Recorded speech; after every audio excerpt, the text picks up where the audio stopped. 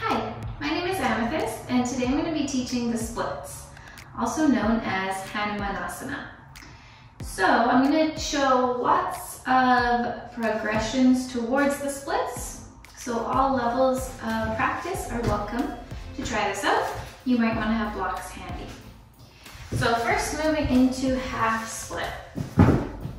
So we're going to bring the left foot forwards and come into a lunge to start.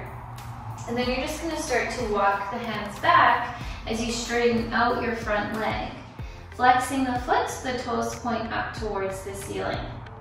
So this would be the first stopping point. So you can stay here, just focusing on getting that nice stretch into the left hamstring. Maybe folding further forwards. Hands can be on the ground for support, or you can hold onto blocks. And you could always cushion your back knee if you need to.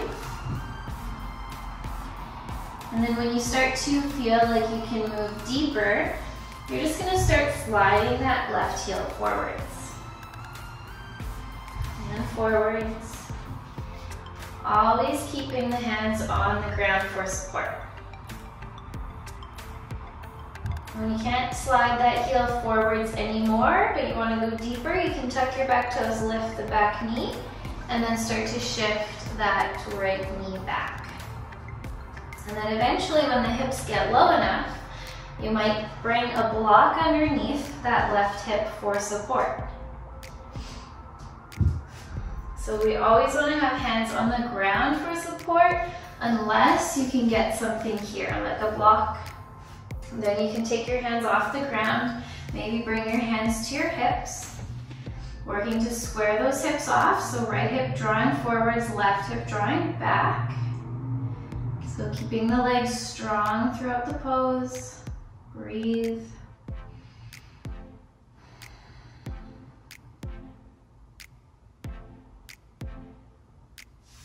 And then if you're going deeper, maybe turning the block onto this side. Same thing. And then if you're coming into the full pose, you can remove the block, coming all the way down. Still squaring those hips off, staying active through the legs. And then to come out, you can come out the same way you went in. So you can start by sliding the hips back, and then you can come forward into that lunge, tuck the back toes, lift the knee, push back, downward dog, and we'll walk it out.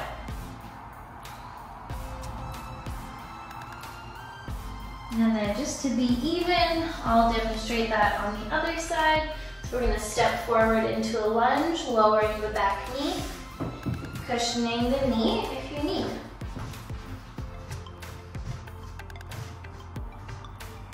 It might be good to spend a little bit of time in this little lunge so you can start opening up through the front of that left hip and into the hip flexor. And then you can walk those hands back, straighten the right leg, flex the foot, toes pointing up. Inhale to lengthen the spine, exhale to fold, breathing into that right hamstring. And then if you're going further, start to slide that right heel forwards. Keep squaring off the hips. Maybe if it feels okay, you can start to inch that back knee back. Hands still pressing into the ground. Maybe taking a block underneath that right sit bone. Finding support there so you can bring your hands to your hips.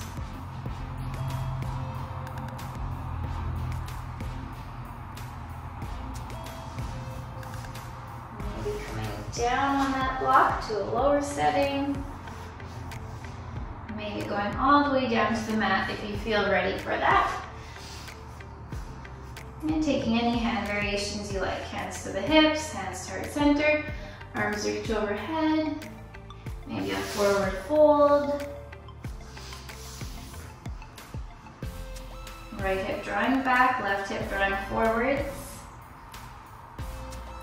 And when you're ready to come out, you can slide the foot back, slide the hips back, and then come forward into your lunge.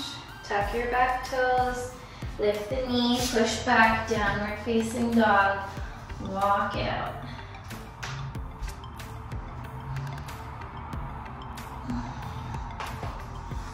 So that's my little tutorial on how to do the splits. I hope you enjoyed it. If you have any questions, feel free to contact me.